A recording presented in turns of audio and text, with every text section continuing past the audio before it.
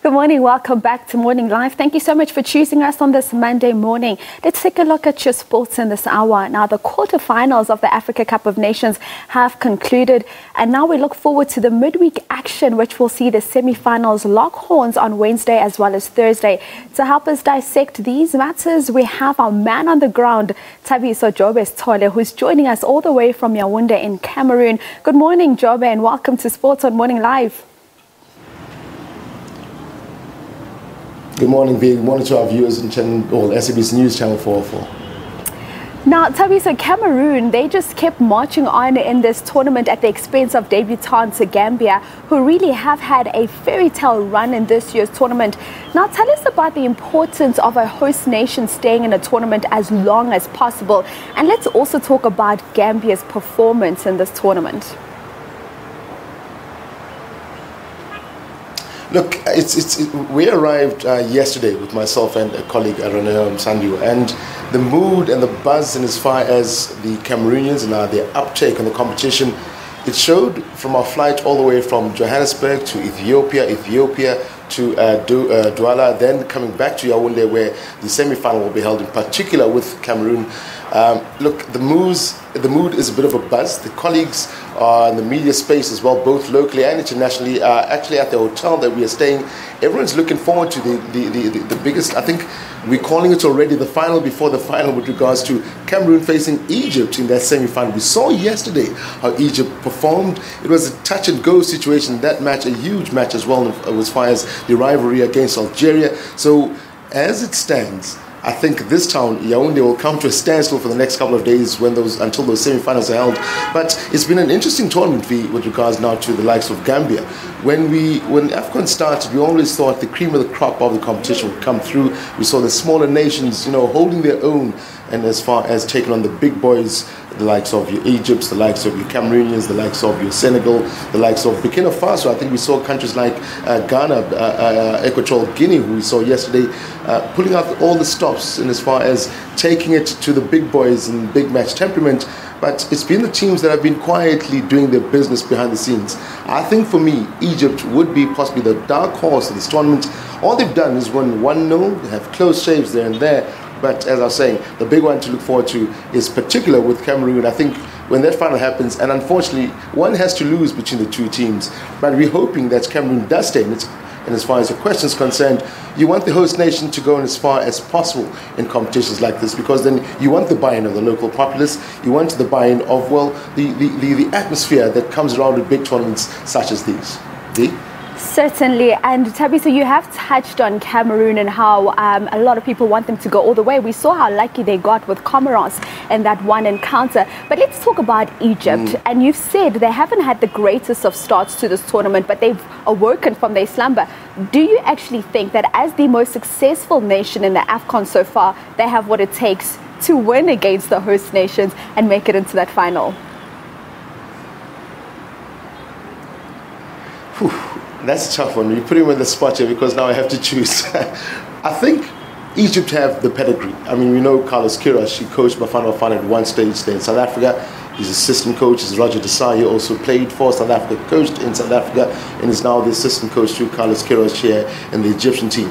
I think the fight we saw yesterday with the likes of Egypt in that match against Algeria, going down a goal, I think in the 4th minute of the match via penalty, and clawing their way back. When push came to shove, the likes of Mo Salah, who we've wanted to see, I mean, everyone speaks of Mo Salah in affection in as far as African continent is concerned. When you want to see the likes of him come to the party, and he did yesterday with that goal, that equalizing goal, that literally then brought the Egyptians back into the match.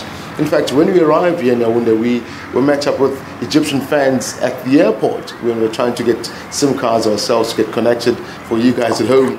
We spent more than half an hour, in fact close to an hour or so, waiting for Egyptian fans who were also arriving. So they've got a huge contingent following the team around the Africa Cup of Nations. Can Egypt pull it off against the likes of Cameroon? It's very likely. I mean, it's a tough one. When it comes to semi-finals, it's a coin toss, isn't it? Because anyone can, on any given day, pull off a sucker punch, a sucker attack, score one goal, and they win 1-0.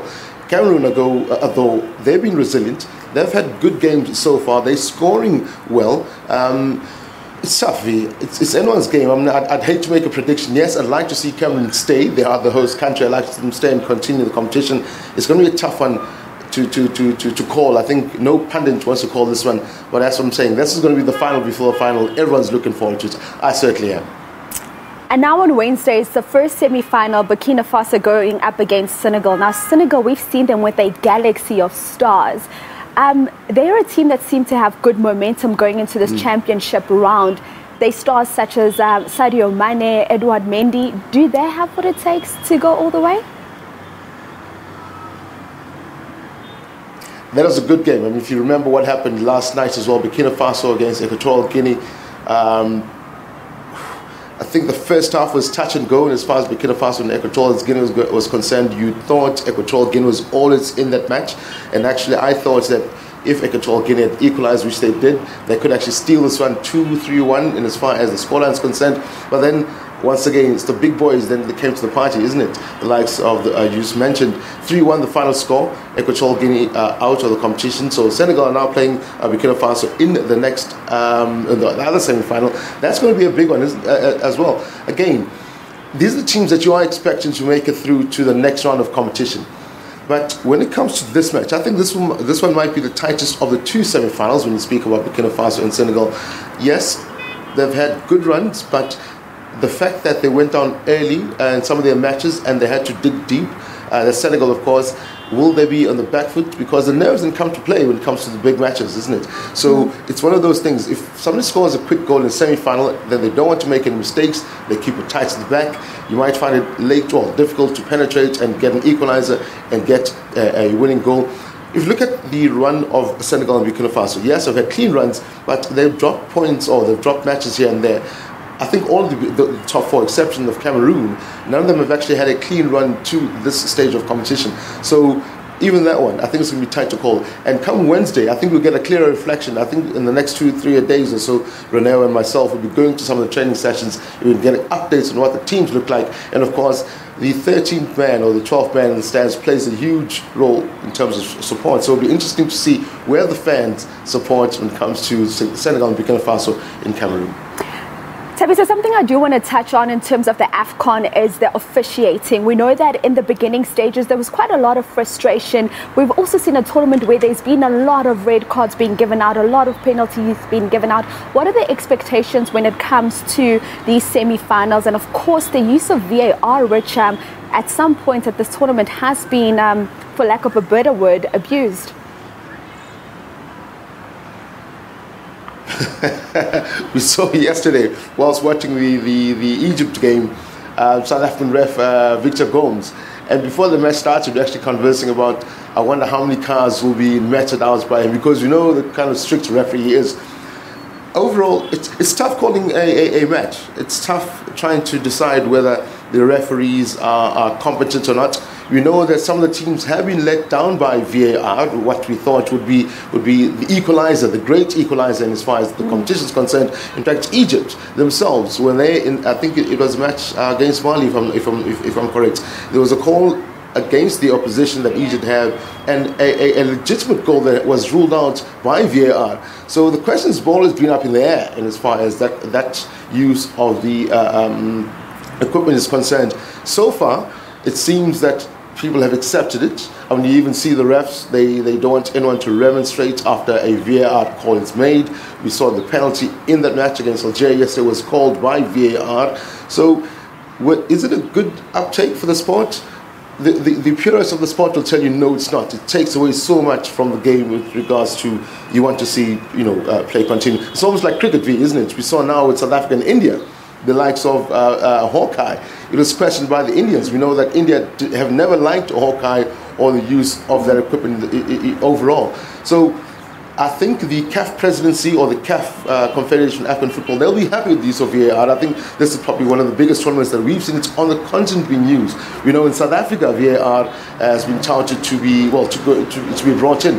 It is expensive, so hopefully, I can't really put my finger on it whether to say it's worked perfectly for now. I think when we have the reports after the tournament, I think it'll be easier to make a decision. But I think overall, it's easier for the players and ourselves, the fans, the viewers, to accept a VAR call. You might not agree on why the call is made, but when it's done, it puts an end to the remonstration. But we did see the needle yesterday on the match, that Egypt and Algeria game. Very, haji-baji. I think I'm surprised that no red cards were given out in that particular match, because that one was a bit hot under the collar. So overall, I think people are expecting this. They enjoy it. It's brought a new dimension, particularly in Africa. We always see it being used in Europe. So on the continent, it's a new dimension. There is a bit of, when you're watching, waiting for that call to be made, glued to the screen. I mean, at the hotel when you arrived, that Egypt game had just started. So we were glued to the screen wanting to see how it's going to be called. The guy that helped us bring our bags and said, "No, that's a dive, sir." And I said, "Look, that's going to be a penalty." So again, you'll never all agree on exactly how. Sorry, I'm going to have to interject there quickly. I'm sorry, Jobe, just on that Egypt-Morocco game that you were mentioning. But now, just as we wrap up quickly, we have run out of time. Let's talk about that stampede quickly and whether that official report in terms of that incident in that game between Cameroon and Comoros has come out yet. Look, the report has come out. We do know that the match, that where the stampede happened, that stadium was put on ice. CAF saying that they must make investigations, particularly, in fact, they must tighten up strict measures and far as safety is concerned. And we thought that was going to happen, and thank you for reminding me, it wasn't Egypt, Algeria, but rather Egypt, Morocco. As far as the derby is concerned, apologies for that to our viewers. That call did come in. We know that match has been moved. So now all matches are going to be at the stadium where the Morocco-Egypt match was playing, or one in the semis anyway. The finding, no final report has come out, but we know that Patrice Motsepe, president of CAF, is taking it quite seriously. We expect something to come out again on Tuesday. So far, the only thing that CAF had really said, look, stop all matches going to that particular stadium because of the issue of safety concerns, and because, again, with Cameroon making it this far, it'll be interesting to see what extra measures are put up coming to the match that Cameroon will be against the Egypt match. How strict they're going to be, in particular for the safety concerns, because as it stands, about 80% of fans expected to come to stadiums, but we know that in the previous match Cameroon played, there were more than 80% of capacity going to the stadium. Thank you so much, Thabiso, for your time. We will, of course, be catching up with Thabiso Sithole throughout the AFCON as we, of course, near the final and business end of the tournament.